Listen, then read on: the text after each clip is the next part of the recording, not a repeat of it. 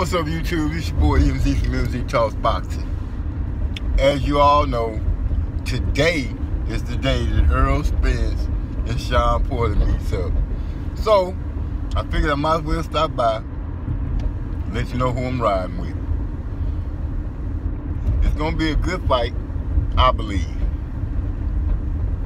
I believe Sean Porter is going to look good for the first 3 rounds. And then from there, he's going to be in rough waters. Simple as that. A lot of people saying it's going to be close, but I really don't see it being that close. I see Sean doing what Sean does because he believes he can win. And Earl believes he can win, but I don't believe that Sean has been trained to win because his daddy seems like he wants all the spotlight.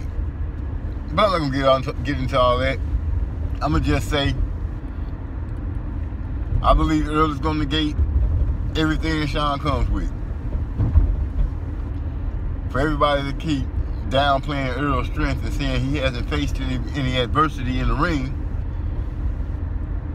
I be able to ask the same question with the common opponent that they've had. Sean lost to the guy, Earl beat the guy.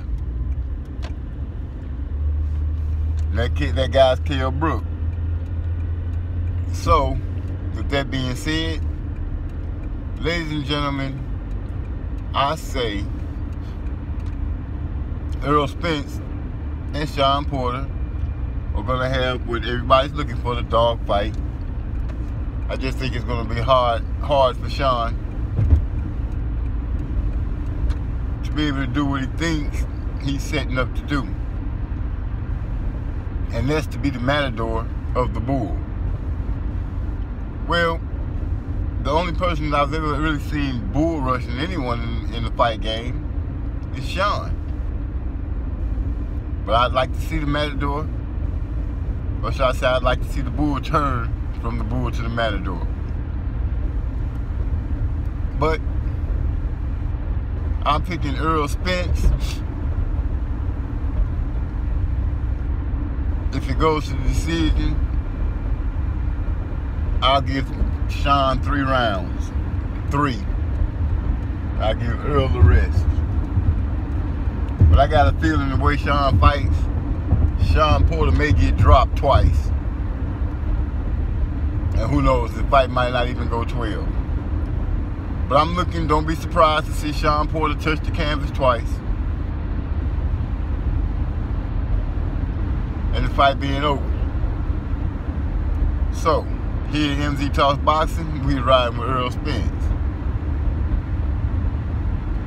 Here at MZ Talks Boxing, we're giving Sean Porter 3 rounds. And remember, tune in to Marlowe's Corner so you can listen to Trey X call the fight. I'll be back after the fight is over to see if my predictions come true. Holla at your boy.